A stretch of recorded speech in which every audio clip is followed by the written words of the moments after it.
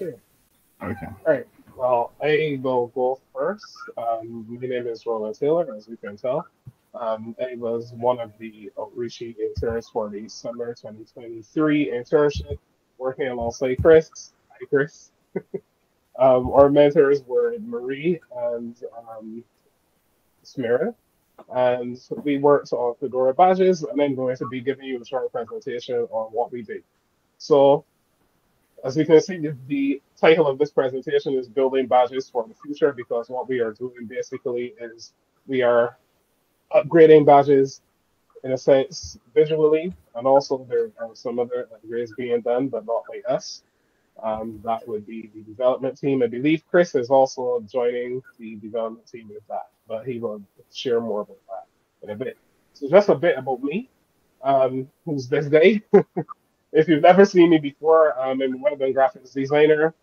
Recently founded my own media company after my reaching internship. I'm also an open source advocate now for quite a long time. It will not give away how long. If not, you would guess how old I am, but it's been over 15 years or so. But I won't tell you the fullness of that. And as I said, it was an Outreachy intern for the summer 2023 cohort. And I already told you who I was with. But along with those who I mentioned, there would have been other members of the Fedora Badges design team, the wider community. And what did we get up to? It certainly wasn't world domination as yet, but we hope to accomplish that eventually with Fedora and open source in general. We were moving badges to new templates, and we were also updating existing artwork. And you can read the details on your own. I'll make this presentation available for you if you need it, if you need to see it in full, but I won't go through all of those details just to save us some time. We also were filling the gaps because some of the badges did not have the artwork that they needed.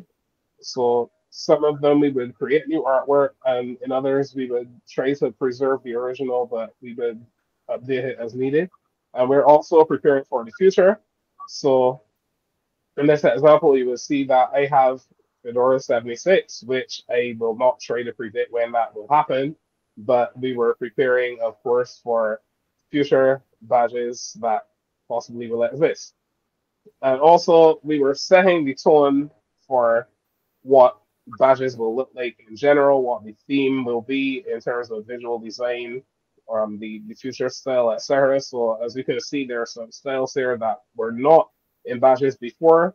For instance, this gradient style background is a decision that I actually contributed, and thankfully Marie and Spirit approved of this. And so this is one of the new backgrounds that badges have. Typically, badges don't have gradients in the background, but I managed to sneak this one in. So, but yes, we are working on consistency and finding ways to make all of the badges not only improved, new and improved theme that we're going with, but to keep them in line with what we would have had before while setting a new tone for the future. So, what are some of the goals that we had in this project? So, some of the goals that we had were to improve compliance because, as I mentioned earlier, some existing designs, the older badges did not match the style guide, and that's one of the things that we really wanted to, make consistent to have everything matching up with the style guide. We wanted to maintain a consistent style. So while we were producing new artwork, we also wanted to maintain consistency with what already existed. So you would know that Fedora is, of course, a community, and many people across the years have worked on this project, on badges especially. So basically, we wanted to respect and honor what they have done, and not, like basically erase their work. So we try to maintain consistency in that way. We also wanted to identify issues and solutions by learning from our mistakes so we can set a course for better methods going forward. So one of the things that Chris and I did is that we would have actually listed any issues that we discovered while we were working on the badges, and then we used those to help to guide what would go into the style guide in the future so that anyone who joins us after will be able to, avoid those issues in the future. So also we worked on this is a pretty big deal. We worked on over 600 badges, and you are probably going to wonder how did we stay organized with all of that since we are not using the venerable Badge GPT. So how we were able to stay organized is that in the previous internship before us, um, I embarrassingly forgot her name. Forgive me, but our the previous intern who's no contract with her, Nakia, right?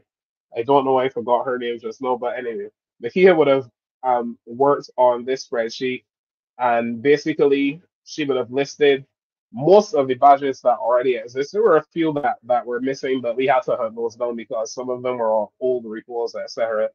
And what we did is we added all of the badges that were added since our internship. Then we added some that were no longer in use but are still somehow listed in the system. And we added then onto that all of their Peugeot repos. Well, the repo links, we added sources, we added their review status, we added categories. We added the status of their Fedora branding and whether improvements were needed. So this spreadsheet is still available, and I believe that anyone who would need access to it can get access if they want to contribute and they want to see what has not been completed while we were working on this, or if you wanted to see any badges that have been added since then, I believe you can go there as well. You can get that information.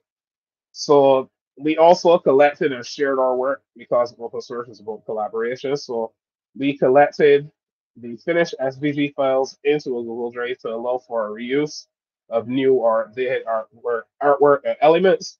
And wherever possible, we reuse existing assets or assets generated in the course of the project. So, for instance, Chris would have designed some new artwork at different points in the project, and then he would have reused what he did, or I would have designed new artwork and then he reused what I did, or we both would have used what already existed in designing new badges or in updating the existing artwork.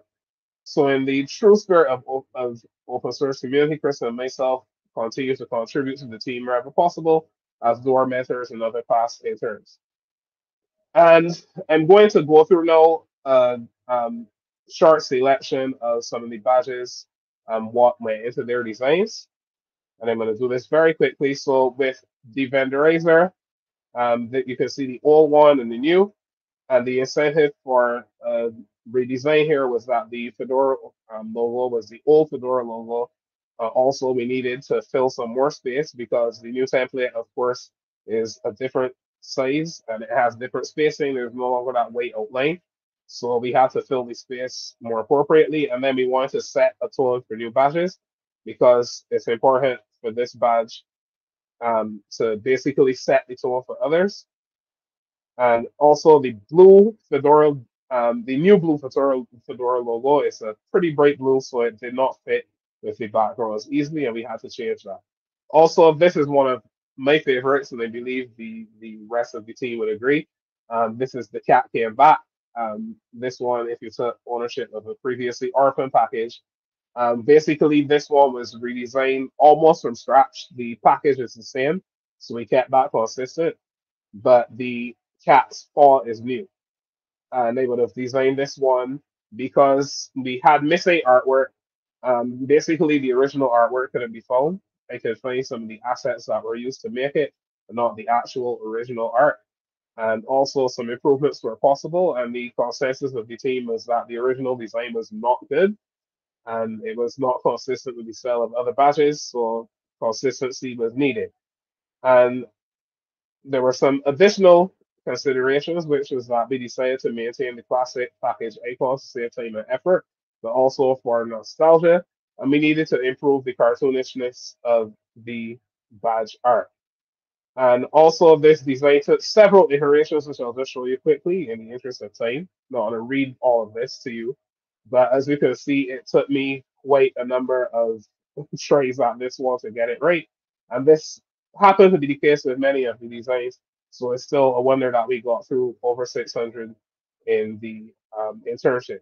So let me just run through some quick examples. I'm not actually going to give you a breakdown of these. So we have Bonafide. This is one that I worked on. And the badge artwork is new. We try to keep the original style, obviously, but it's completely new.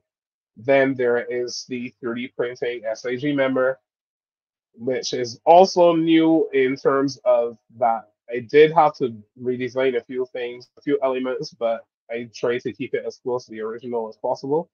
Then there's the OSCON attendee badge, 2017 attendee badge. This one was just changed in terms of colors. Mirror Mirror on the Wall. This is another favorite of mine. This is one where I basically kept the original design, changed the logos, and changed the background. And then finally, one of my personal favorites again, which is the Senior Badger um, 2. And then that's if you got 50 Fedora badges, but I mean you have to really be working pretty hard to get those. And as we can see, we try to preserve the original theme while still adding some new styles to this one. And finally, if you want me to hop in on a design, feel free to ping me on Fedora or Matrix or elsewhere at Roland. And I'll hand it over to Chris. Hello. Okay. Let me share my screen.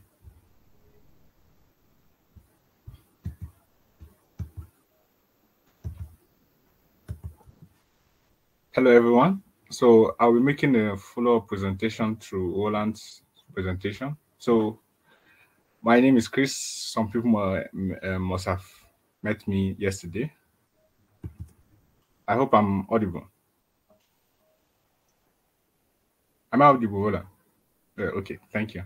So my name is Chris. I was a past Outreachy intern under the Fedora Badge design team at the last concluded May 2023 cohort. So I'll be speaking more on some concepts that Roland discussed earlier. So with the badges revamp, we had a target of enhancing contributor experience. We wanted contributors to take pride in their badges. So for contributors to love and take care of their badge and put in effort into earning a badge, the badge has to be rewarding and appealing.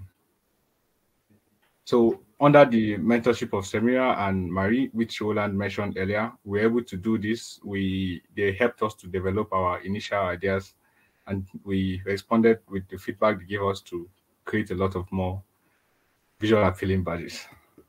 So what does a typical revamp look like? I sneaked this badge in. It's not public for now. So this is the common box contributor badge. The original badge was a classic of its time, but it needed some improvement. It was made 10 years ago. So if we look here at the revamp badge, we can already notice that the badge is already more prominent because of this introduction of the new template. The new template allows the art to be more prominent with new colors and brighter appeal to the eye. We have a lot of new concepts that we adopted using the style guide to make more visual appealing badges. So when we created badges, there was an importance to always preserve the meaning. We could change several things like the concepts and the illustrations, but everybody needs to be able to recognize the badges that they end before from what that they end before to what they have now. So if we look here, this is the upstream badge. If we notice the packages, it was a flow of like a stream, like a flow of packages. If we notice it in the new badge, the concept remains the same. There is retention in the meaning and the idea, and it's recognizable. So I believe anyone who has a badge like this and sees the next one should recognize this badge. We don't want people to like have an old badge and when the revamp is complete and the showcase is done, you can't recognize the badges you earned. So the next badge under is a senior editor badge. They originally use the concept of a typewriter that shows that a user or a contributor has edited up to 1,000 wiki pages. We illustrated this well with a book this time around. The concept is more modern, it looks modern, it's fresh and visually balanced, but it still retains the same meaning. Behind the scenes, how did we work? What tools did we use?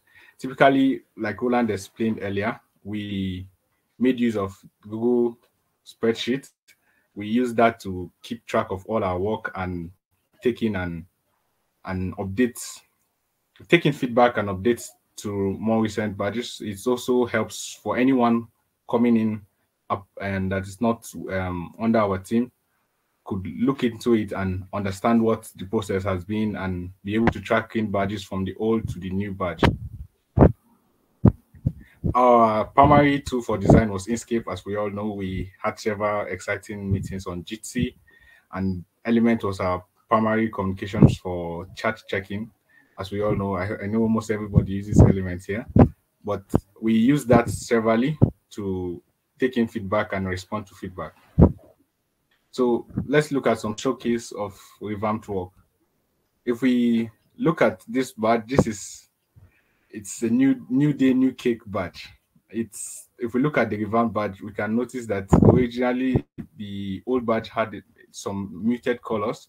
It's not so bright. It was a wonderful badge, but at this time we looked forward to having a badge with a better visual quality, with improved art and brighter colors. This is if we look at this, I will just run through it while running out of time so that we can have a question section. If we look at this badge too, we notice a change in the background. The stroke patterns on the badger were inconsistent, and now we have a revised stroke in the new badge. The background is brighter, which allows us to notice more emphasis on the graphics. The shadows were taken out, and we have a more clearer badge. I think just looking at it, we can notice that we can recognize the characters and the text here better and the concept. This is a badge in the quality category. We can notice here that the art is maintained in template compared to the old badge. So was a design concept that was used. It's not wrong, but with our new style guide, we decided to have a new style guide and new templates. We decided to have all our artwork maintained inside the template. So this is an example of a badge that had this that was a transfer, and we maintained all the artwork in the badge template. This is a Heartbleed badge. So many people might know this badge. The concept here was to also maintain the art in the template with revised stroke and more clarity and emphasis on the graphics. This is clickbait. We can notice here, just like Roland mentioned earlier, a change in the logo. A lot of the old badges were using the old Fedora logo. With the new concepts and with the revamp, we had to input all the new logos in to have a more modern badge and recognizable badge. We shouldn't have badges with the old logo when we already have the new logo. This is the last badge I'll be showcasing. This is also a revamp. We can notice here the badge looks more modern, the illustration looks better, and we have revised stroke on it. The stroke separates the elements in the badge from the background. And I know everybody will prefer this to the old one. Thank you. So we have time. I think we have about 4 minutes for questions and answer. So any question and answer?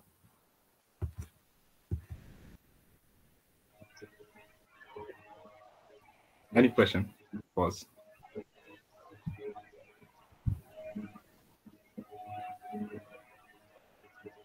I can see some comments anyway. Thank you. The badges are gorgeous. Absolutely. Thank you. So amazing job, guys. So does anybody has a question for us? Oh. Oh, do we have a favorite badge? Chris, would you want to go first on this one? You said? Sorry, I didn't get you.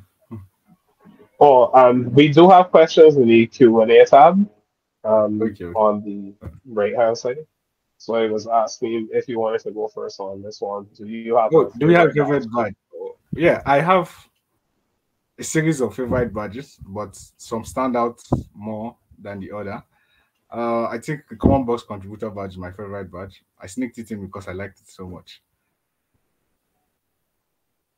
I would have to say I also have a favorite badge, and that well, I actually have multiple favorites. I'm one of those people who never has one. And I did showcase them in the presentation. So the one with the snake, um, for like if you have 50 badges, I personally really love that one, and it was fun to work on. Okay, I'm gonna actually scroll to the bottom because I see there are a number of questions here at the bottom. So how did we find out about Fedora? Oh, this one, I guess you can take this, Chris. Are there many other Fedora users in Nigeria? I think that question, I think maybe it was for Precious, but as for Oh, now, okay. yes, but if I will answer that, as for now, there's no way we can track the amount of users we have, but I know that the name Fedora is not new, so several people are informed of it. But how